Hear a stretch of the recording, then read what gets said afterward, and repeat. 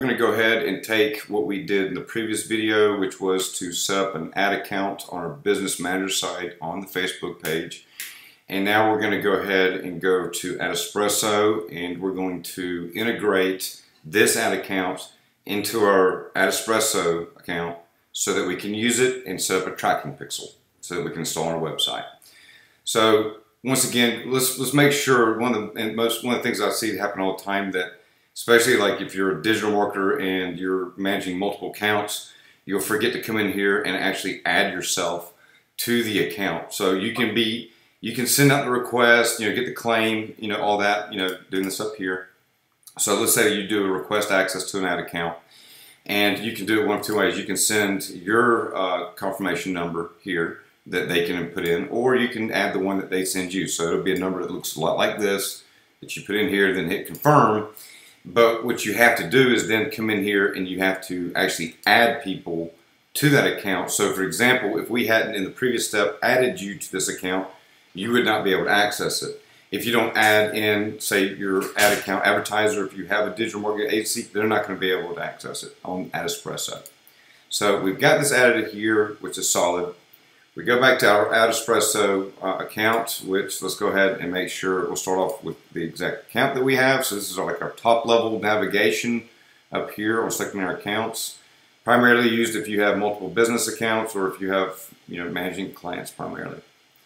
And then what we'll do is we'll go ahead and go into settings, Facebook ad accounts, and we'll add a new Facebook ad account. Okay. And what this does is it's going to go ahead and bring up the new account that we have. These lightning bolts here simply mean that you've already brought these campaigns in, so there's nothing that you can do. You can import the campaigns if you'd like here by clicking yes, which, why not? And what we want to do is we want to select this, and I would keep it named the same thing. The only time that you would need to change the name on this end is if the person who set up the account didn't name the ad account like we just did. They just maybe used the ad account ID number, and that way you can distinguish it, because otherwise it's going to look like something like this. We'll read out here, and for our purposes, we want to know quickly what it is that we're looking to get to use on the ad account side, so we know when we go to our top level selected. So anyhow, go ahead. Now we've got this selected, importing the active campaigns. We'll go ahead and click on Add Account. It's going to take a little bit of time for it to sync and produce. Okay, so it's got this importing, which it could be doing now. I don't think obviously there's nothing on it. It's a brand new campaign, so we have nothing really to sync. But we need to go ahead and create our pixel, and that's really the second objective of this video. Let's go ahead and get this created. What you want to do, this is what we call like your base pixel. Your base pixel is going to want to be installed in the header file for all of your web pages. That way it's going to be able to document at a base level, people viewing the pages. And this can be helpful for us, especially when we start creating our lead gen campaigns, or say we're doing an e-com, B2C campaign, and we're getting people to buy our apparel, whatever. We'll add in snippets of code to certain pages in our sales funnel, in our landing page funnel, that'll trigger when someone comes to that page. So for example, running a lead gen campaign, we're going to have a snippet of code that we're going to insert with a value of what we believe this lead is worth to our business. And whenever someone lands on the final URL or the landing page, the squeeze page, they'll enter their information, and when they do, they'll be taken to the next page in the sequence, which is usually like a thank you page, download page, access something page.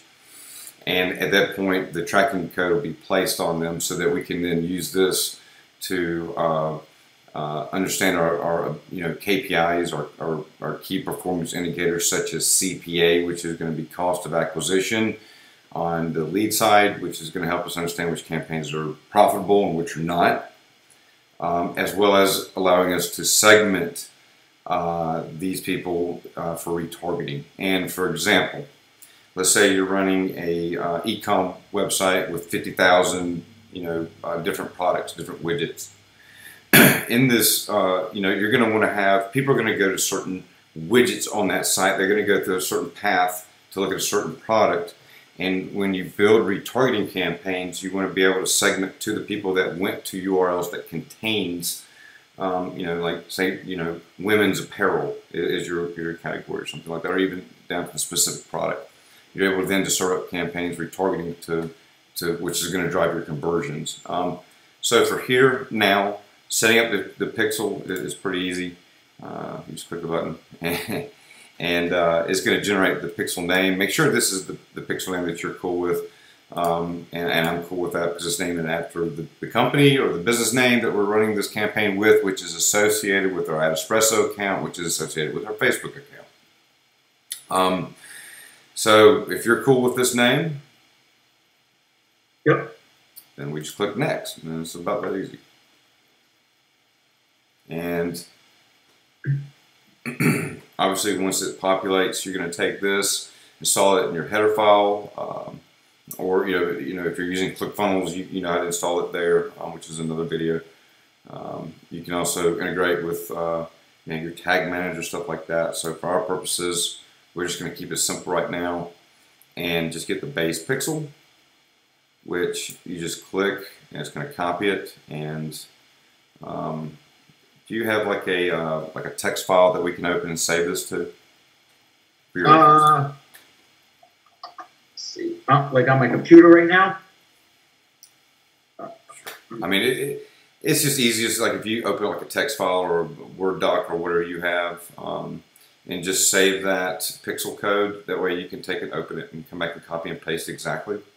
Okay. Should I create one really quick? Sure. Mm-hmm. Okay, so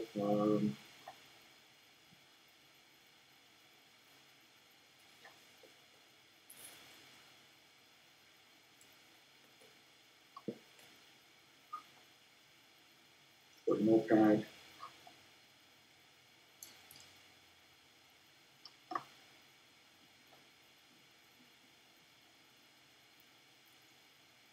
And then copy that and paste it.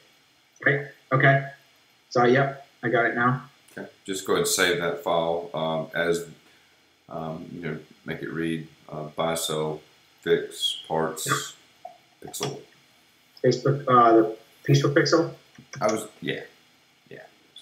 Okay. Mm-hmm. Yep. All right, you can close it out.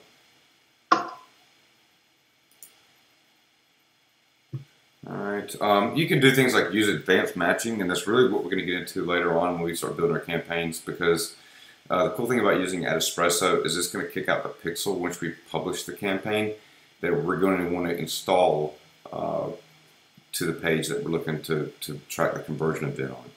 So we'll get into that, but you can get into advanced matching here. I really wouldn't right now.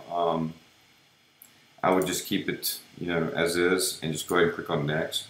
Like I said, this is just our base pixel.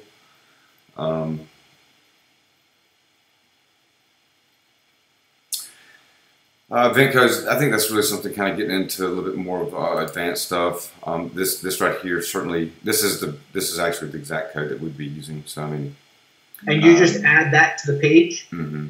Yeah, well, you're going to add the script within the context of the pixel. You'll see, like, and I'll show you. Let me show you. You would come in here in the code and without touching it, I would add it right above the last script close line right here. Well, actually, I would add it. That's actually a script code. Yeah, so I would add it inside right after that script code and the no script tag right here. So you would just be adding this in simply. I mean, once again, I wouldn't get into these just yet. I mean, unless you've already got the structure planned out, you know how you're going to run your campaigns ahead of time. Most people don't. Usually, you're going to get into building the campaigns first, letting the audience and the data kind of lead you on what works and what doesn't, and then you're going to really focus on the pain points for those demographics and expand out from what works and what doesn't. But without knowing what works and what doesn't, I mean, unless, like I said, you've got this mapped out, you already know what you're going to do. I think it's a little bit easier to kind of just go ahead and get this already set up and ready to go, so it's synced up with your Adespresso account.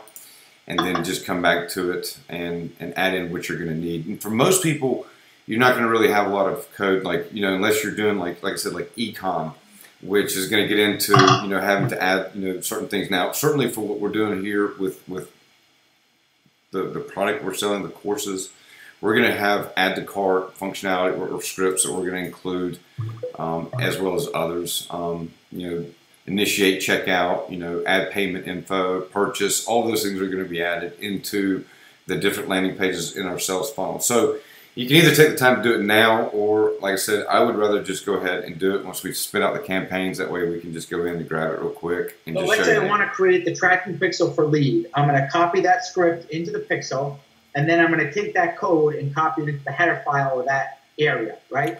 For that page. You're going to add this code right here, this script, and then you've got to change the value, which you see in blue right here. You would make it the value that the lead is worth to you in your business, and that's based off of, obviously, you know, being able to get tracking. I mean, you can, starting out, you can get an idea based on the industry, know that you're going to probably pay 2 times more than everybody else start out with, and then, or it's worth 2 times less than what you think would be a good rule of thumb, and then kind of work it from there. But you know, for you, for example, you've already got sales. We already know what your conversion values are. So, you know, hey, my value is like $8.50 a lead or something like that, and you're paying $2 a lead, right?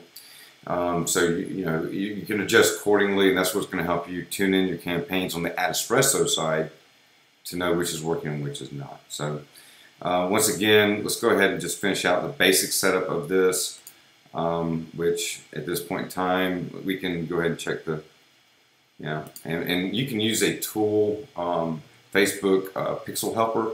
I don't know if you have that loaded here. We can add that real quick if you like. And that'll help you know if you've got your tracking. You'll know, this will tell you whether or not your tracking pixel is installed properly. So let's go to this. We'll go to this right here.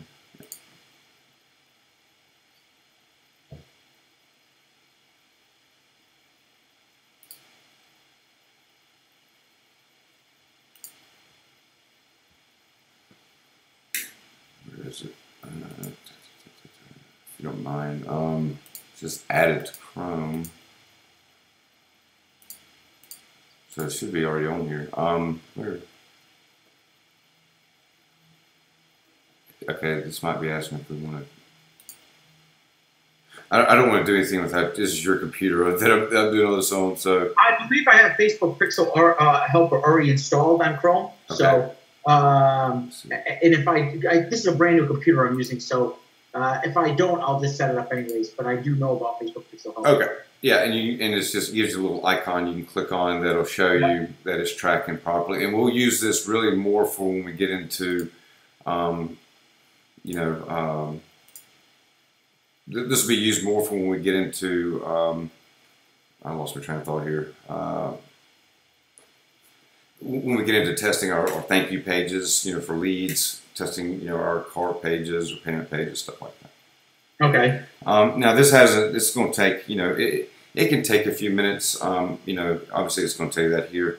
It can take, you know, 20, 30 minutes, an hour for it to sync. But what we're going to do next is we're going to stop this part of the tutorial of actually taking and setting up the tracking pixel, integrating that with, or integrating our ad account with our Adespresso account, so that now our next step is to go in and start a campaign. So that'll do it for this course.